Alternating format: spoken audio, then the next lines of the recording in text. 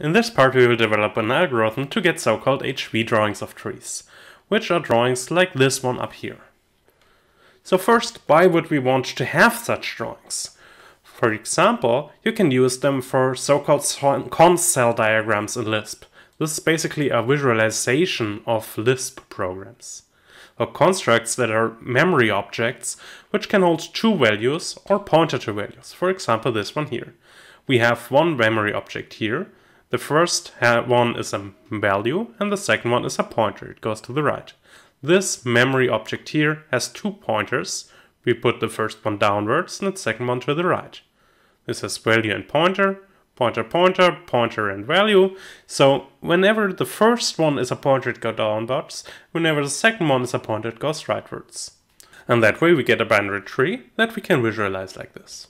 So what are the drawing conventions and aesthetics? Try to list them for yourself first. So I will list 3 drawing conventions. First, we want the children to be vertically and horizontally aligned with the parent. Then we want bounding boxes of subtrees of the children to be disjoint. So if we look at this parent here, this subtree here has the orange bounding box and this subtree here has the pink bounding box. And they should be completely disjoint. And transversely, these 2 bounding boxes are also disjoint from the bounding box of this subtree here, because it's disjoint from the boundary box of their parent. And we want edges to be strictly down or rightwards. So we don't want this to be mirrored and go to the left. We always want to follow the rightwards or downwards directions from the roots to the leaves. And the drawing aesthetics, what do we want to minimize? Well, the height, the width, the area, you call it, we can choose what to. We can say only the height or only the width or the whole area. We can do whatever we want. To get HV drawings, we will again use a divide and conquer algorithm. So as input we get a binary tree, we produce an HV drawing. In the base case, we just have a single vertex and the bounding box is just the vertex itself. In the divide step, we again recursively apply the algorithm to draw the left and right subtrees, and in the conquer, we merge them. There are basically 2 ways that we can merge the subtrees. The first is the horizontal combination. We place the left subtree directly below the parent, and the right subtree we move to the right as far as we have to, so that they don't overlap. And the second is the vertical combination. We just put the right subtree first and then we move the left subtree as far down as we have to so that they don't overlap. And with these combinations and choosing which one to take when, we get different algorithms that get different area bounds. If you want to minimize the area, then you have to be very smart. When do we use the horizontal combination? When do we use the vertical combination? And which area bounds do we get for that? There are many different algorithms that do that in a clever way, and they can get very complicated to analyze once you have some hard rules. In this lecture, we will focus on a very simple variation. We will always use the horizontal combination and try to figure out what we get from that. This is the so-called right-heavy HV layout. However, compared to the layer drawing, we will take one freedom. We will allow us to change the embedding now. We will place the larger subtree always to the right. In the layer drawing, we always put the left child to the left, the right child to the right. Here we will now choose which one is the left and which one is the right child. If we don't do that, then we cannot get any good bounds, but if we are allowed to do that, then we can prove a nice area bound. And larger subtree we mean with regards to the size, which is just the number of vertices in it. So let's have a look. In the base case, we have just 2 vertices, and with a parent, we just place them like this. Now we might add another one. This is the larger subtree, so we put it to the right and we combine them here. We might get another one. This is again larger, so we put it to the right and we merge them at the vertex here. So this is a drawing we might get. Now if we have a binary tree, what are the width and what are the height that we will get from this algorithm? What is your guess? Well, for the width it can be pretty terrible. Since we always put the large subtree to the right, if the whole tree is just a path, we will always put the child to the right. And then the width will be exactly n-1. But what about the height? So we want to analyze how long is the path from here to here. Let's have a look.